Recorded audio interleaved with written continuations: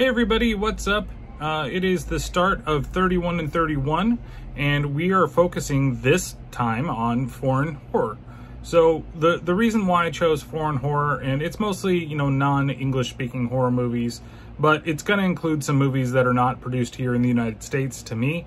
So, and it's one of those things where these are movies that I really want to talk about that are outside the realm that I can do my normal podcast for. Yeah, maybe I kind of pigeonhole myself in the way that I do my podcast, not just talk about horror movies in general and focus on the audio directly from the movies and stuff like that. That can be, pigeonhole me into a little corner or something like that. But I think that the way that I do it, I enjoy it, right? That's basically what it comes down to. And so these are all going to be films that are going to be focused on non-English speaking films. And we're just going to do short little reviews, maybe max 5 minutes for all of these. And I've already wasted some time with this one. But let's first talk about the very first movie, which is Pulse by Kiyoshi Kurosawa. I loved this movie the very first time I saw it. And I saw this in college. And this was quite a while ago. And honestly, looking back on it, some stuff in this movie is dated when you look at it, because it's like the birth of the internet becoming like this widespread thing. But the way that it's crafted and the way that the background stories it tells are really, really good. And it still holds up to me. And maybe it's because I also put that, nostalgia factor back on this movie. And it's been literally 20 years since I've seen this movie. And, when I first saw it, I saw it like 2 or 3 times because I really wanted to get engrossed in it. And I took a class on Japanese literature. And to supplement the Japanese literature, the professor at the time, he decided to show us films as well, because he felt that films are a piece of literature and, Japanese culture, which I really enjoyed. And I think it really helped a lot in understanding the works that we were seeing on, on the screen, as well as what we were reading at the same time. So what is the basic plot of Kairo, or Pulse?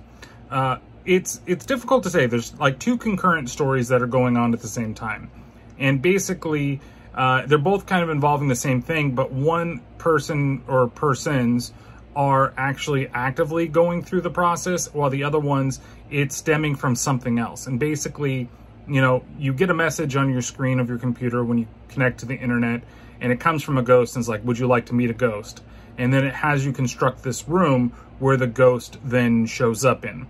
And then slowly but surely, it's kind of like you go mad, I'd say, in a sense, and then you end up killing yourself due to the horrors that you see and the ghosts that have now invaded the world. And it all stems from the internet.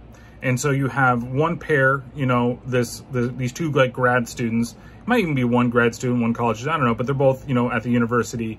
And they're one guy is getting the messages and this girl is trying to help him. And I'm not even going to try to say names of characters because 1, I probably forgot, and 2, I don't want to fuck anything up.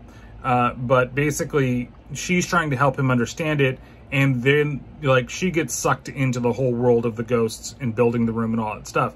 And then the other one is dealing with these people that work at this plant company, and one of them in the beginning of the movie, he kills himself after he's done the whole process, and then they kind of get involved. There's another coworker of hers that goes back to the apartment trying to find something. Then he gets sucked into the whole thing. He actually goes into one of the forbidden rooms that are all covered by red tape. But I think the key point in this movie is where, and it's always freaked me out whenever we do this stuff, is that there's this thing a grad student has designed, and it's all these people, right? It's all these dots, and they kind of move all over the place. And when the dots get closer, they move apart and then they disappear. And a lot of it is designed around, and I'm sorry, I keep looking over there, but it's me just remembering and thinking, the fact that, the closer that we become, the further we move apart. The closer the communication becomes, the further we move apart. And a lot of it has to do with the way the internet is set up. And this is so early in the years of the internet that it's like right at the beginning that we're slowly starting to use it more for communication between people rather than just data information, right? So you can put a lot of it, and if you reflect upon nowadays, I think social media would be that thing that even though it says that we're connecting, and one of the characters even does, it says we're going to connect together, but people really don't. They don't connect at all. And that's kind of the way I can kind of like transpose it upon it. You know, the more that we feel that we're closer to each other, we're actually a lot further apart when it comes to the internet and when it comes to actually working with people. You don't talk to people as much. You kind of hide away in your own little corner. Even though you think you're talking to other people that are out there, you know, eventually maybe they're going to forget about you. You know, it could be not necessarily say like your family or anything like that, but the people that you meet online, because eventually you're going to go away, they're never going to notice, and that's going to be it. That's kind of one of the things. And of course there's the ghost story with the ghosts actually invading the world and killing people off and making more ghosts, and then they make more ghosts and they make more ghosts. Now again, it's a little disjointed because it's very slow burn. The first like 30 minutes are genuinely fucking creepy. It's great. And the way that it's shot, honestly, he does such a good job with tension in this movie. And it's so much fun to watch. But it does slow down a little bit in the middle. And then it picks up towards the end of the movie, especially when you start seeing more of the ghosts. There's the really creepy scene with the girl, the friend that is like, he started to get the message like story 2 or plotline 2, where she finally meets the ghost and she sees him in the center and she holds on to him for a second. Like that scene is so well done. Even the scene where the coworker goes back into the apartment and he sees the guy that killed himself, and then all of a sudden he's like, it's like a black stain on the wall, and then you see him and then it's another black stain, and he starts creeping out, goes into the red room, and the girl's in the corner, the girl ghost, and like starts like doing this weird like walkie creepy dance. It's really cool. I really enjoy those moments in this movie.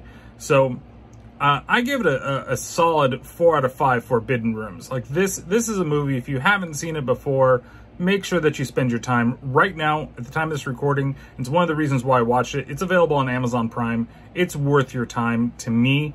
I still love this movie a lot, and definitely check it out. So, you know, we're going to continue on. Hopefully we get all 31 of these done on time, and up for everybody to enjoy. So if you guys really like the series, and it's the beginning of it, so suggestions, I always like to take them. And make sure that you give me a subscription, you know, like, follow, whatever you want to do, ring that bell, do all that fun stuff, and look forward to more of these 31 in 31 horror films.